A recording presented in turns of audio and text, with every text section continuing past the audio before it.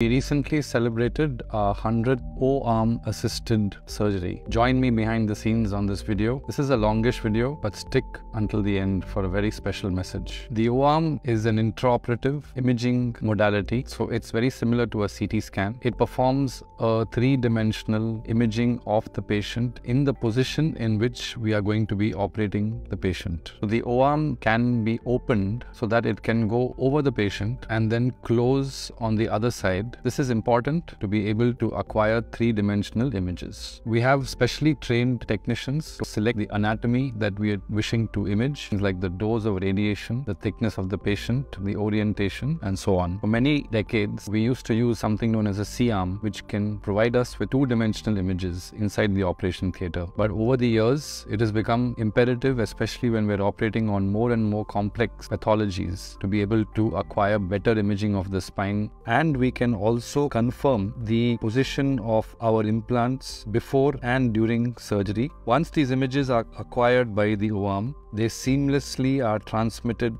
to the navigation system, which is very similar to a GPS. Since every patient's anatomy is unique and different, these special images guide us at every step of the surgery. It can also tell us where the position of our instrument is in relation to the patient's spine during surgery. Using the navigation greatly reduces the amount of radiation to the patient as well as the operating theatre personnel. It also enables us to very precisely track the surgery and enables us to perform surgery through minimally invasive incisions. By using minimally invasive incisions, this ensures that the patient has very little post-operative pain, recovers much quicker, has a lower rate of infection, and goes home and back to work much sooner than in open surgeries. Of the 100 surgeries that we've performed, over 20 surgeries have been done through the Giving Back program, where the facilities have been provided to patients free of cost. So Giving Back is my pet passion. It's one of the ways to be able to help patients who otherwise will not have access to the best possible surgical care. And